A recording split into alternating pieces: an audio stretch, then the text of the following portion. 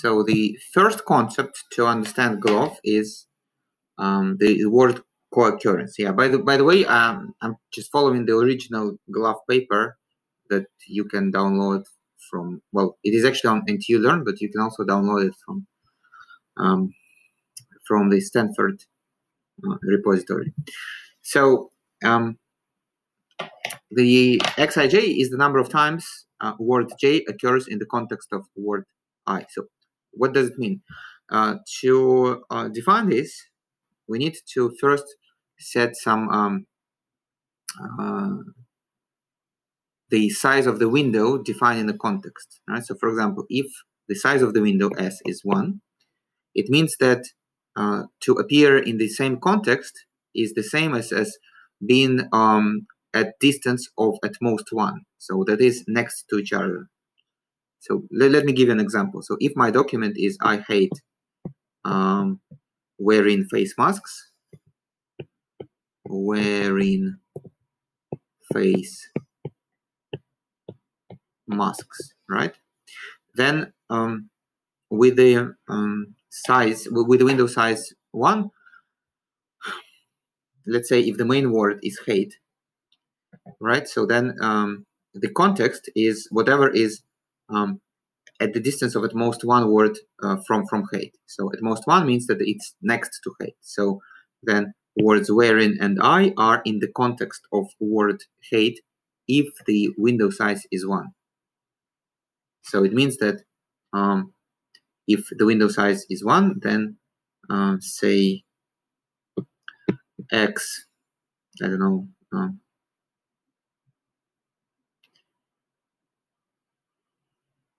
hate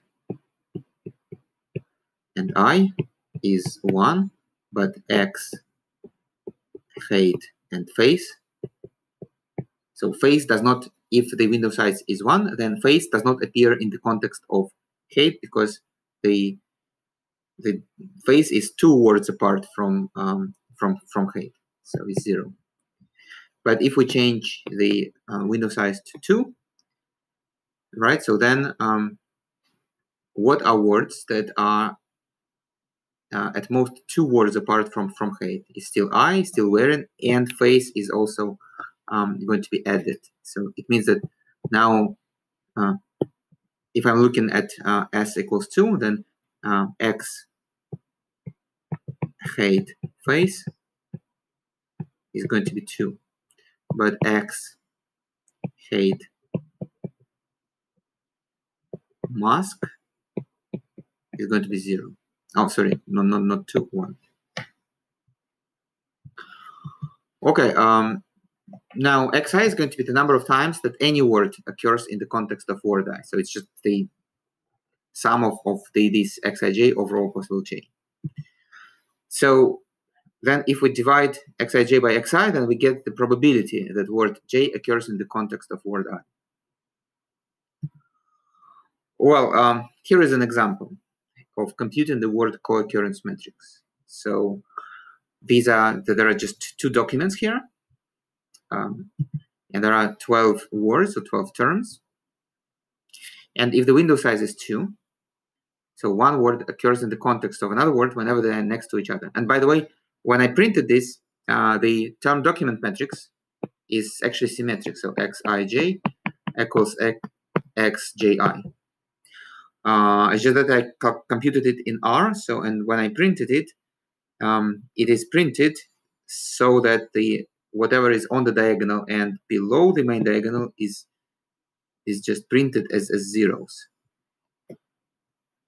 So when you look at the output of this term co-occurrence matrix in R, you just simply ignore these zeros. So the interesting part here is above the diagonal. Now, so how can we explain, for example, this number 2? So bear and black, right? So it means that there are 2 times in this corpus that the words black and bear appear either next to each other or at 2 words apart, right? And it is true, right? So there is the first pair, bear, black, and there is the second pair, bear, black. So 2 times they appear in the context of each other. Or if, say, you look at this number 3, yes and sir, then the words yes and sir appear 3 times in the context of each other. So yes sir, sir yes, and yes sir. All right, I hope this is clear. So the following example is taken from the glove paper. So it takes a lot of time to produce it. So they trained glove on a large corpus, probably Wikipedia or something. I'm not sure. But the purpose of this example is to show that these elements of co-occurrence metrics and the probabilities, they somehow capture semantic meaning of the words, right? So look at the first row of this table. So here, this number is the probability that the word solid appears in the context of the word ice. And this is the probability that the word solid appears in the context of the word steam. And of course, since ice is solid, it is much more likely that the word solid appears together with the word ice than it appears with the word steam, which we can see by the fact that the first probability is much bigger than the second probability, or that the ratio of these two probabilities is much bigger than 1. Well, at the same time, if we look at the second row, so here we have the probability that the word gas appears in the context of ice, and the word gas appears in the context of steam. And of course, it is much more likely that gas appears in the context of the word steam, because steam is gaseous, right?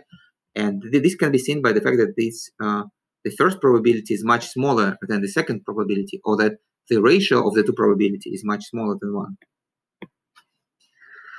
If we look at the third row of this table, then we see that the word water appears quite frequently in the context of the word ice and in the context of the word steam. Both numbers are, well, they're kind of close to each other, and they're large. Well, as compared to, well, generally small numbers here, these two numbers are large. This is because, well, water is related to both ice and steam, right? So because water can be ice and water can be gaseous when it is steam. Well, at the same time, the fourth row, so both these numbers in the fourth row, they're small, because the word fashion seldom appears in the context of ice, and it seldom appears in the context of steam.